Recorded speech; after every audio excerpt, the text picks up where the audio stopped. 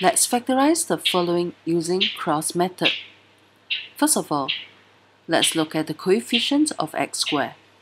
There are two possible pairs. Let's try 2 and 2, where we have 2x times 2x, giving us 4x squared.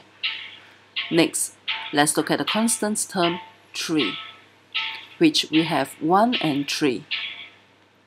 However, because the constant term given in the expression is negative, we must keep in mind that one of the numbers, 1 or 3, is negative.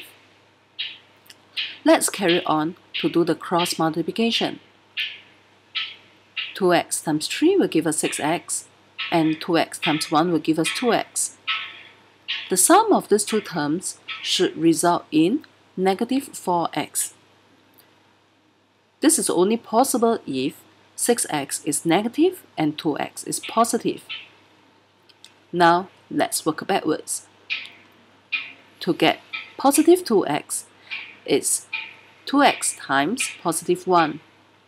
To get negative 6x, it is 2x times negative 3.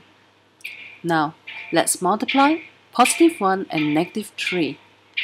We get negative 3, which is the constant term given in the original expression. And therefore, the factors are 2x plus 1 and 2x minus 3.